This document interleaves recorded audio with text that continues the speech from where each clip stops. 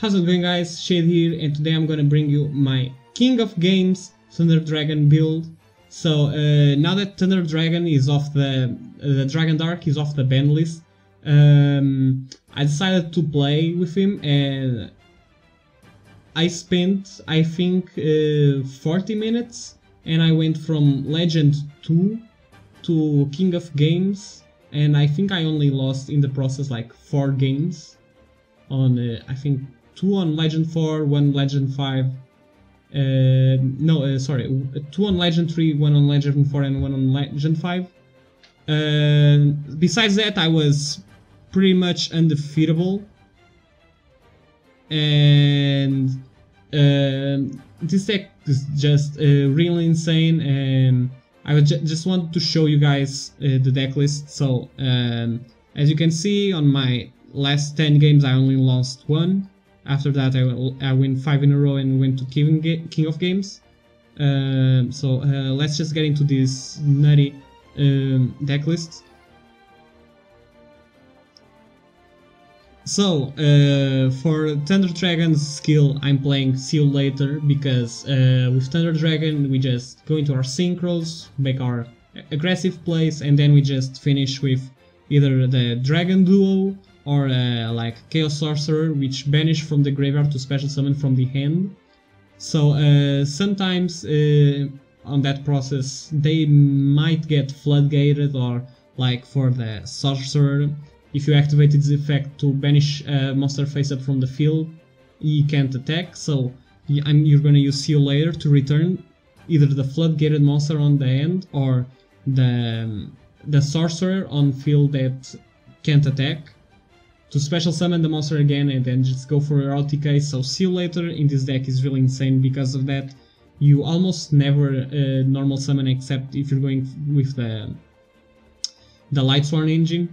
But yeah, let's get into it. So as I already said, double Chaos Sorcerer, level 6, special summons by banishing a Light and Dark, and once per turn you can banish a face-up monster on the field, which is pretty insane. So I'm running 2 copies of it. This is basically for like cheaper players. If you don't have money to get Levineer, the Chaos Sorcerer is the best card for you to play.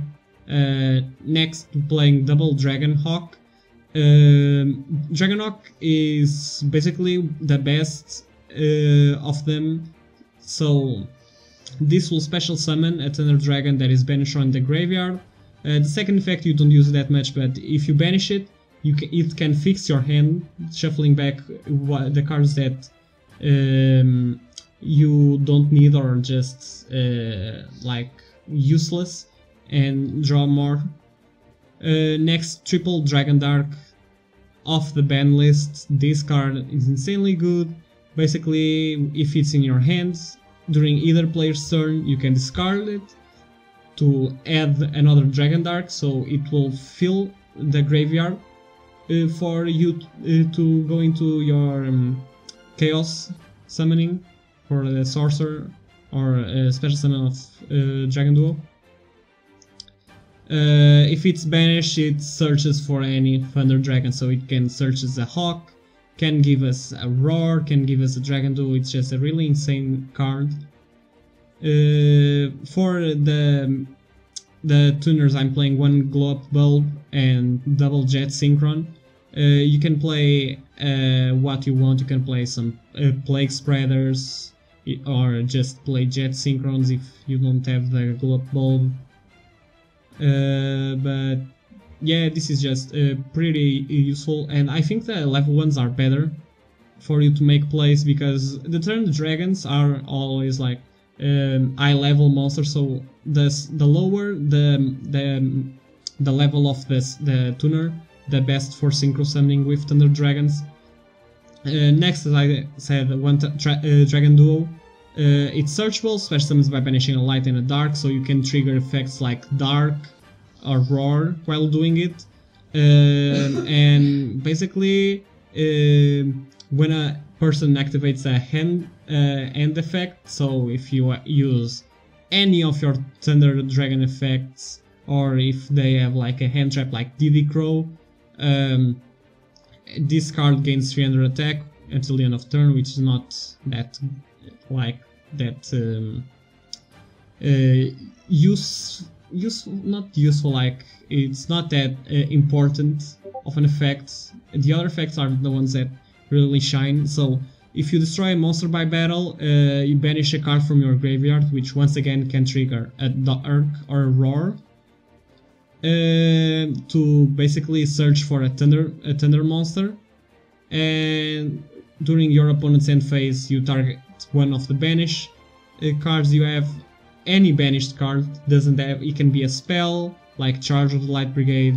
It can be a Bacon Saver. It can be a Chaos Sorcerer. It can be anything, and you either put it on top or the bottom. So if you mill your Chaos Sorcerers, you can use Dragon Duo to put it on top of the deck. So next turn you have it for going to your place. So really good for the deck, the Dragon Duo.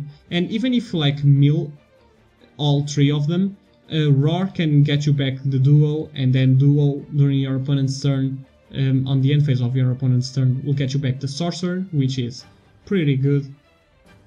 Next, Triple Dragon Roar. It's a really good card because for the Thunder Dragon monsters that we have, this is the one that it's a beater. So if you have like a Dragonok in your hand and you have no more like a way to synchro, just want another monster to go and OTK, this is more likely the monster you're gonna summon because it's a huge monster, 2400 attack, and its effects you can discard it to head back one of the Thunder Dragons. So as I already said, if you have either a Hawk or Duo in the graveyard, you don't want to do it with Dark, but if you have any of those two, you can get it back to your hand and go for your plays.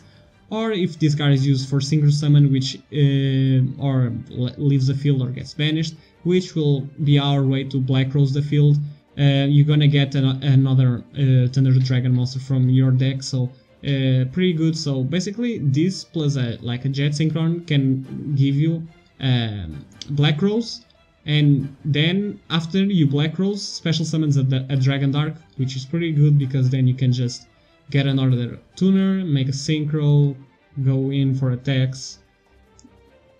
She's pretty insane. So yeah, if you want to, you can play like either one less Roar or one less Dark and play one more Hawk, but I don't have more Hawks, so I am only playing two.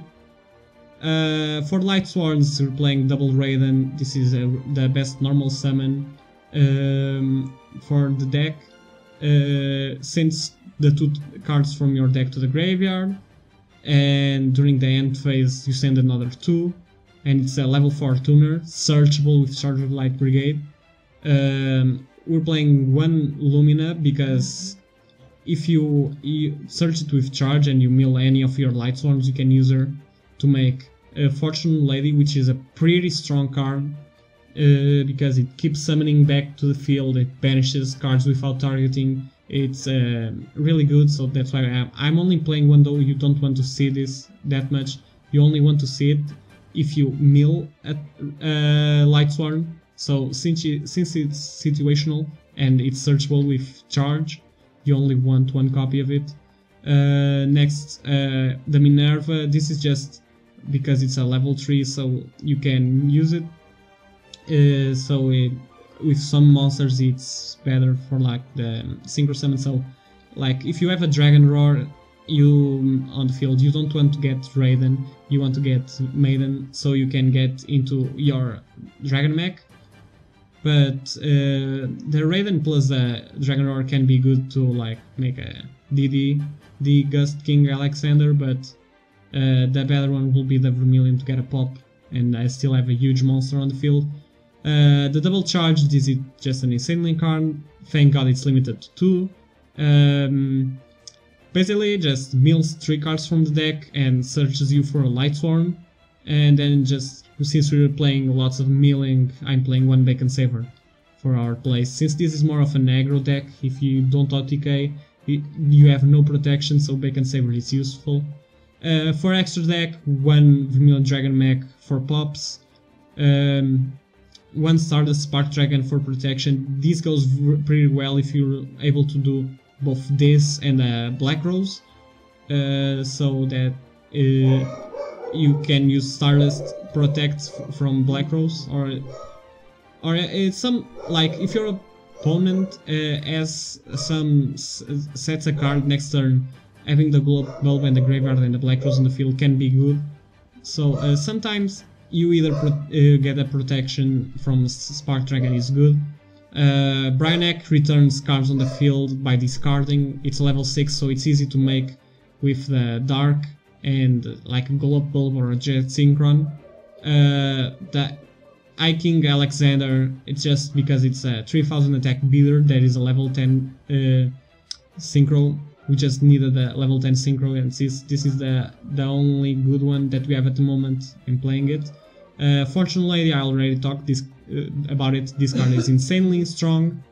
1-0 for going first. This card is pretty good going first too, because it can deal with monsters your opponent special summons. But yeah, this is a deck list. I'm gonna leave you guys right now with the replays, and yeah, that's about it. Drop a like if you enjoyed this kind of video. Comment down below if you have any suggestion for me to do next, and well, I guess I'll see you guys next time.